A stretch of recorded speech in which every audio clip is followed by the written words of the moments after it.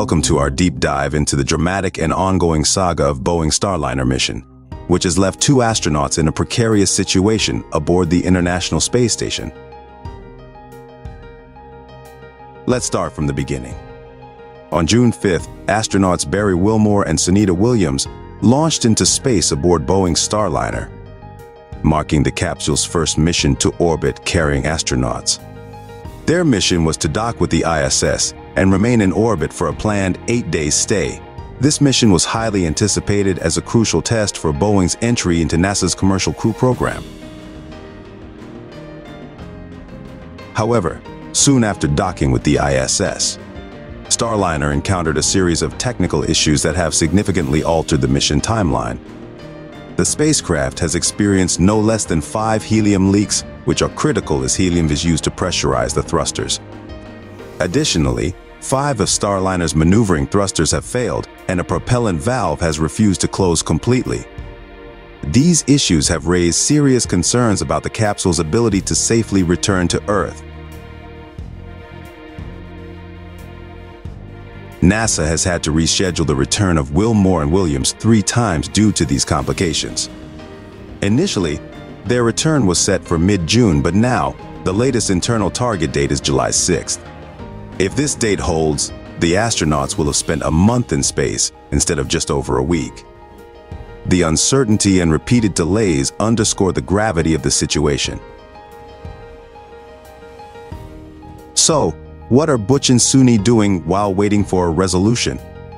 Despite the unexpected extension of their mission, the astronauts remain busy with crucial tasks. Recently, they replaced the pressure control and pump assembly motor that supports the ISS's main restroom facilities. They've also been testing systems within the Starliner spacecraft itself, ensuring everything is functioning as well as possible given the circumstances. The main concern now is Starliner's propulsion system, which is essential for safely backing the capsule away from the ISS and positioning it for re-entry into Earth's atmosphere. NASA's Commercial Crew Manager Steve Stitch has explained that the thrusters have overheated when fired, and the helium leaks seem linked to how often the thrusters are used.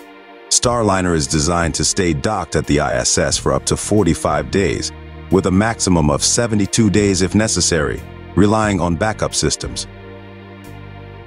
If Starliner cannot be fixed in time, NASA has considered using SpaceX's Crew Dragon to bring the astronauts back. Crew Dragon, which carried 4 astronauts to the ISS in March, could accommodate additional crew members in an emergency. This scenario, while unlikely, would be a significant embarrassment for Boeing, highlighting ongoing issues with their spacecraft. Why is this mission so critical? The Starliner capsule is meant to be a vital alternative to SpaceX's Crew Dragon, currently the only U.S. spacecraft shuttling astronauts to and from the ISS. In 2014, NASA commissioned both SpaceX and Boeing to develop commercial crew capsules. SpaceX began its missions in 2020, but Boeing has faced numerous delays and technical challenges.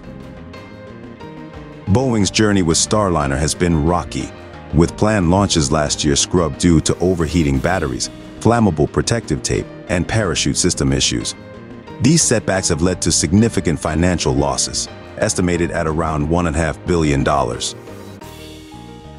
The current situation underscores the high stakes and challenges of human spaceflight, as NASA and Boeing work tirelessly to resolve Starliner's issues. The safety of astronauts Wilmore and Williams remains the top priority. This mission's outcome will significantly impact Boeing's future in NASA's Commercial Crew program and the broader landscape of space exploration. Thank you for joining us in exploring this critical moment in space history. Stay tuned for more updates on this and other space missions. Please subscribe to our channel for more updates.